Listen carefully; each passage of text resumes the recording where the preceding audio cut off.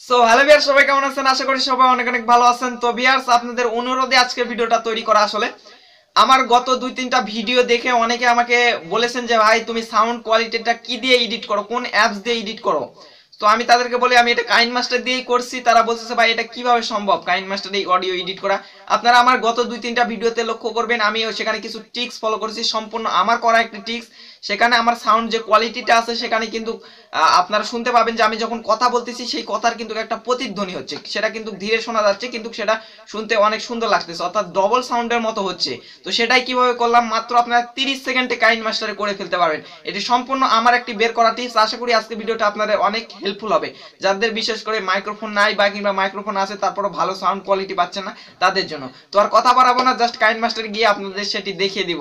আর চ্যানেলে নতুন এসে থাকলে অবশ্যই আমাদের চ্যানেলটিকে সাবস্ক্রাইব করে দিবেন ভাই, কারণ আমরা নিত্য নতুন এরকম ইম্পর্টেন্ট ভিডিওগুলো আপনাদের দেওয়ার চেষ্টা করি। তার জন্য অবশ্যই আমাদের চ্যানেলটিকে সাবস্ক্রাইব করে দিবেন। তো চলুন আর কথা না বাড়িয়ে এই ভিডিওটা শুরু করা যাক। জন্য আপনাদের ফোনে যে কাইনমাস্টার অ্যাপ্লিকেশনটি আছে সেটি আপনাদের ওপেন করে নিতে হবে। আপনার ফোনে যে কাইনমাস্টারই থাক না কেন সব কাইনমাস্টার দিয়ে আপনারা করতে পারবেন, সমস্যা নাই। তো কাইনমাস্টার অ্যাপ্লিকেশনটি ওপেন করার পর জাস্ট প্লাস আইকনে ক্লিক করার পর এমটি প্রজেক্টে আপনারা চলে যাবেন। এমটি প্রজেক্টে যাওয়ার পর আপনাদের কি করতে হবে, আপনাদের এখানে মিডিয়া ব্রাউজারগুলো সিলেক্ট করে নিতে হবে, অর্থাৎ আপনার ভিডিওগুলো এখানে অ্যাড করে নিতে হবে। তার জন্য আপনাদের মিডিয়া ব্রাউজারে ক্লিক করে আপনার কাঙ্ক্ষিত ভিডিওতে এখানে আনতে হবে। আশা করি আপনারা এগুলো জানেন, আমি জাস্ট আপনাদের সাউন্ড ইফেক্টটা দেখাই দেবো। এখান থেকে একটা উদাহরণ হিসাবে আমি একটা ভিডিও নিয়ে নিচ্ছি। সো ভিডিওটি নেওয়া শেষ। এখন আপনাকে কি করতে হবে, ভিডিওর যে যতটুকু আপনার দরকার ততটুকু রাখবেন, বাকিটুকু আপনারা এখান থেকে কেটে ফেলবেন। তো ধরুন আমার এতটুকু দরকার, আমি এতটুকু বাকিটুকু কেটে নিচ্ছি।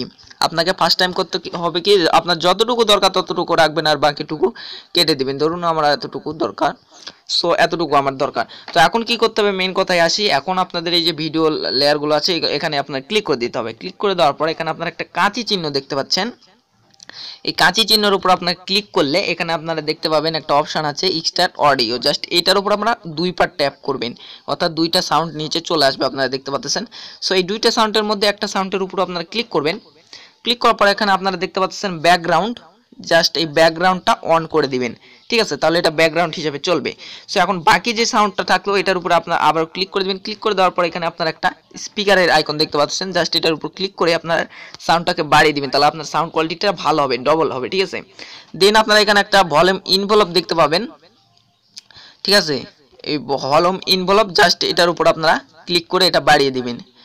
তো এটা বাড়িয়ে দিলাম এবং শেষের দিকেও আপনাকে এটা বাড়িয়ে দিতে হবে, জাস্ট ওকেতে ক্লিক করে দিলাম। এখন আসি এখানে, এখন মেন টপিকে আসি। এখন আপনারা যে ব্যাকগ্রাউন্ডে যে মিউজিকটা রাখছেন সেটা আপনার ট্যাপ করে ধরে রাখবেন। ধরে রাখার পর আপনারা যে সাইডে দেখুন আমরা সরাইতে পারতেছি। এখন আপনাকে কতটুকু সরাইতে হবে, আপনার জাস্ট যে মেন অডিওটা আছে তার থেকে একটু অল্প একটু আপনারা দেখতে পাচ্ছেন, অল্প একটু আমি সরিয়ে দিলাম।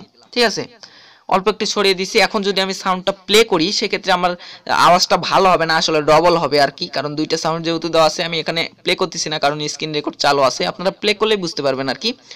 সো এখন আপনাকে কি করতে হবে, ব্যাকগ্রাউন্ড যে মিউজিকটা দিচ্ছেন অর্থাৎ ব্যাকগ্রাউন্ড যে সাউন্ডটা মানে অ্যাড করা আছে এটার উপর ক্লিক করে দিবেন। ক্লিক করে দেওয়ার এখানে দেখুন সাউন্ডের মানে কমা বাড়ানোর একটা অপশন আছে।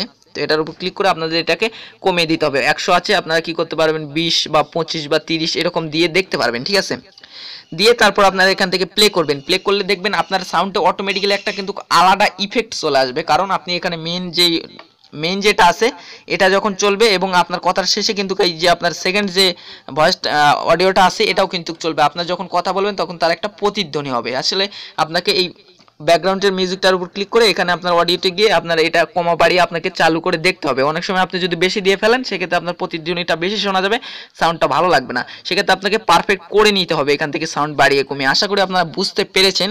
তো আমি এইভাবেই কিন্তু আমার অডিওগুলোতে করে থাকি।